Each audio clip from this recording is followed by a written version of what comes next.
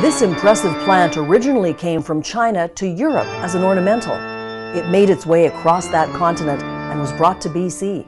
Since then, it has spread like the blackberry. On the North Shore, a dedicated team hunts down the giant hogweed, hoping to eradicate it before it is completely out of control.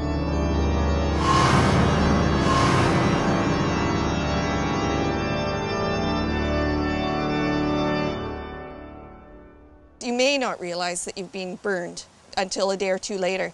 It slowly comes out. It's photophytodermatitis. So when you get the sap on you, it reacts with the sun. I think what happened with me is I was fully covered. I think when I took my gloves off, it got onto my skin. 2 days later, I could see redness on my arm. 3-4 days later, there was a real distinct burn. It was blistering, and it can scar. It can leave a permanent scar. If you do get the sap on you, they suggest immediately soap and water to try and clear it off.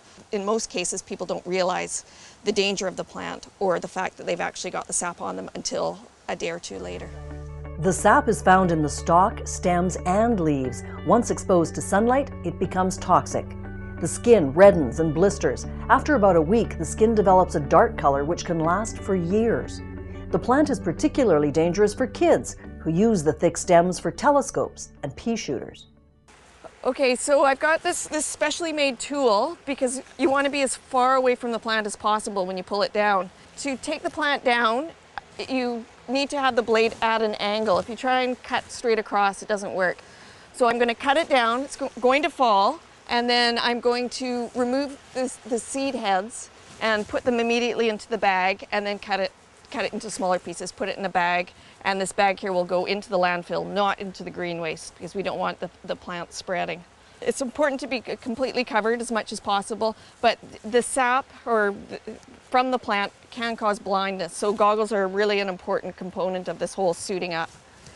What we're trying to do is determine if we are actually getting on top of this whole hogweed battle, and we're mapping through the city. We GPS where the plants are, and we're putting together the actual square meters of area in North Vancouver that has the hogweed problem, and we have noticed a reduction.